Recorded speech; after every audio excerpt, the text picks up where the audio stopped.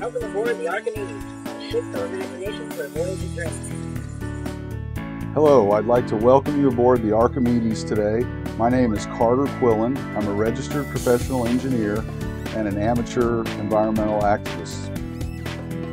The Archimedes is the world's largest solar-powered concrete boat.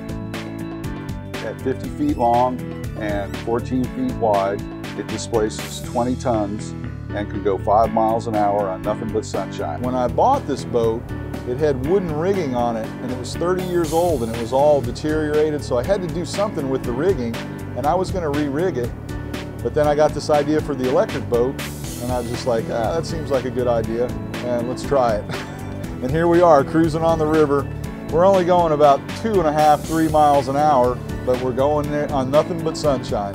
We don't need no stinking fuel.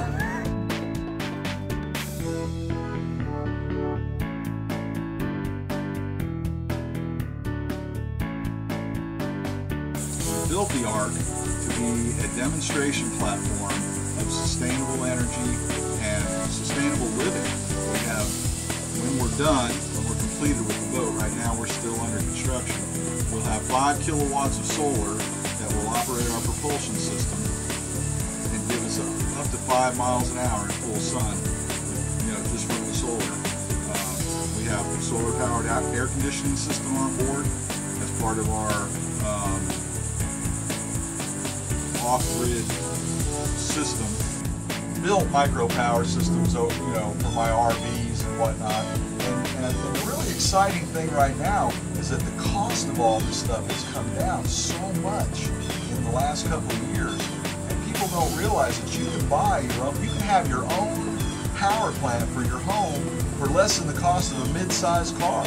For our maiden voyage, we plan to sail or motor electrically from Jacksonville to Pensacola and conduct a series of workshops on the advantages of renewable energy and some of the dangers of nuclear power.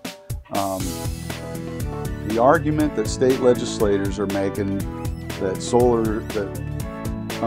Florida's too cloudy for solar is just absolutely ridiculous. I mean, it is too cloudy for utility scale solar, but when you decentralize your application of the technology on individual homes, it's totally viable.